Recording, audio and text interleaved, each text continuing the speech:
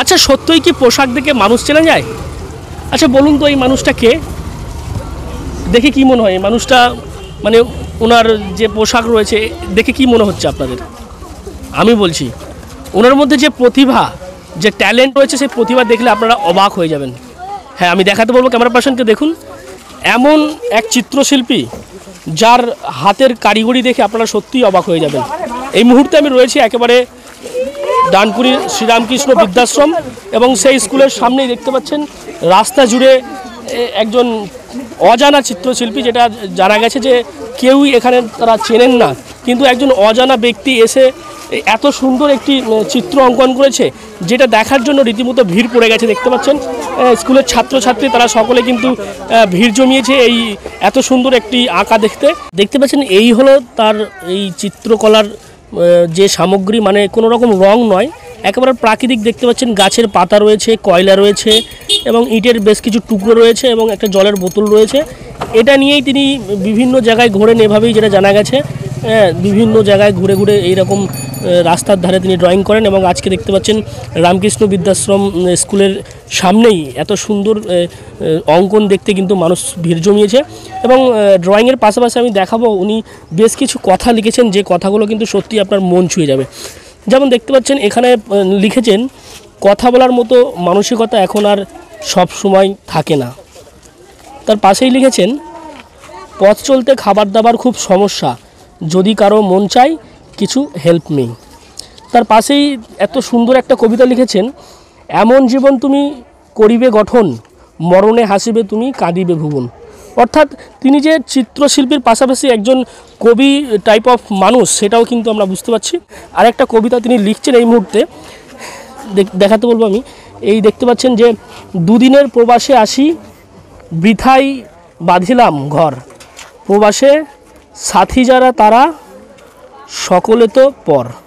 অর্থাৎ এই সমস্ত লেখাগুলোও কিন্তু সত্যিই আমাদের মনে দাগ কেটে যায়, এবং তার পাশাপাশি যে ছবি, যে অঙ্কন তিনি করেছেন, সেটা সত্যিই কিন্তু প্রশংসাযোগ্য। এবং দেখতে পাচ্ছেন এখনও প্রচুর মানুষ তারা কিন্তু ভিড় জমিয়ে সেই আঁকা দেখছেন। কি মনে হয় এত সুন্দর মানে আঁকা তুমি দেখলে কি বলবে? না, ভাবা যায় না। প্রথম যখন ওনাকে দেখেছিলাম, যে হঠাৎ করে এসেছিলেন, প্রথমে এসেছিলেন আমরা যদি চলে গেলাম, তারপর হঠাৎ করে কিছুক্ষণ পর আবার ঘুরে এসে দেখছি হঠাৎ করে সুন্দরই, এত সুন্দর যে রং ছাড়া, কোনো কিছু ছাড়াই, যে প্রাকৃতিক জিনিস দিয়ে, যেমন কাঠ কয়লা, গাছের পাতা ঘষে চক দিয়ে এরমভাবে যে এরকম ছবি কেউ আঁকতে পারে, সেটাও ভাবা যায় না। যে যত দেখছি তত ভাবছি যে এরকম কিছু হতে পারে, এটাই আর কি।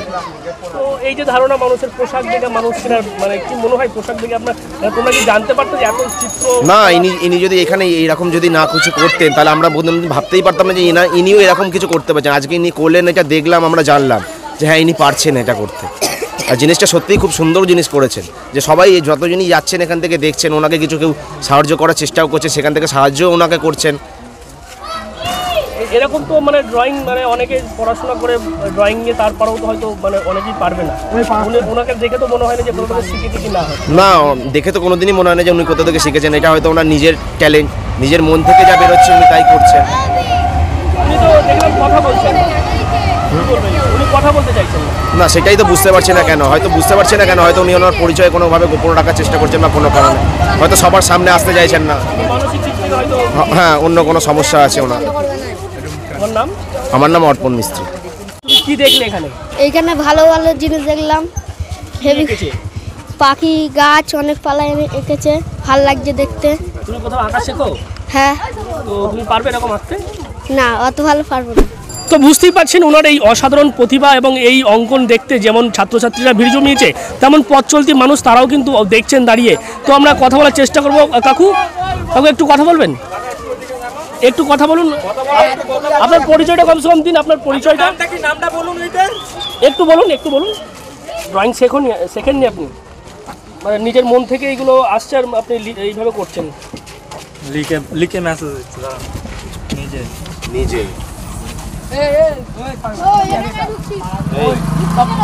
নিজেই করেন।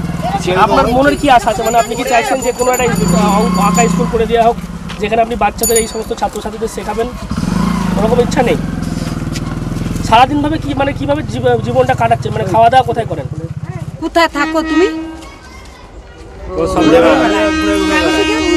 অর্থাৎ ওনার পোশাক আশাক দেখে অশিক্ষিত ভবঘুরে মনে হলেও ওনার এই হাতের লেখা এবং এই অঙ্কন দেখে অবশ্যই আপনারা বুঝতেই পাচ্ছেন উনি কোন ধরনের মানুষ, কতটা শিক্ষিত এবং কতটা কবি মনোভাবপূর্ণ মানুষ। তার এই কবিতা, তার এই লাইনগুলো দেখেই কিন্তু আপনারা বুঝতে পারবেন। অর্থাৎ একটা মানুষকে তার পোশাক দেখে বিচার করা যায় না, এইখান থেকে কিন্তু এটা প্রমাণ হয়। HB, DNN Bangla, Hooghly.